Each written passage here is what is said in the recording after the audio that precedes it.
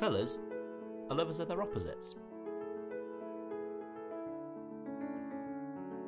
Violet loves the colour yellow.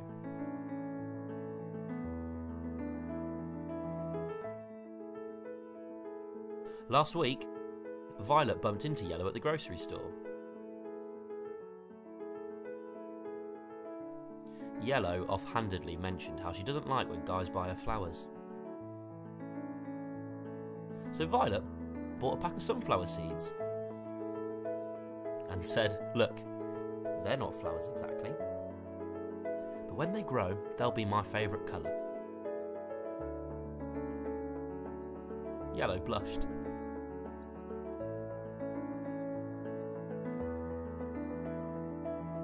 And on their first date, they both had dark dirt caked in their fingernails and on their knees of their blue jeans. A love story.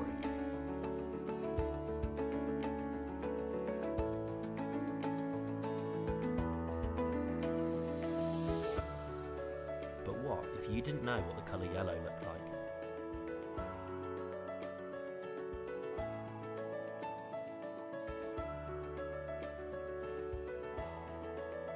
Or what violet looked like? Or blue, or red, or green?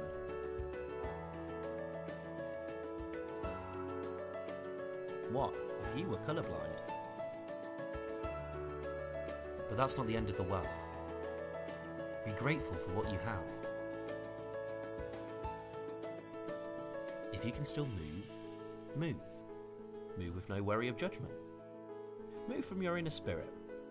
Find what's right for you. What is colour? Colour is just one way of distinguishing two or more things. There are many others: shapes, smells, tastes. You do what's right for you, as you are unique. You are you, and that's okay.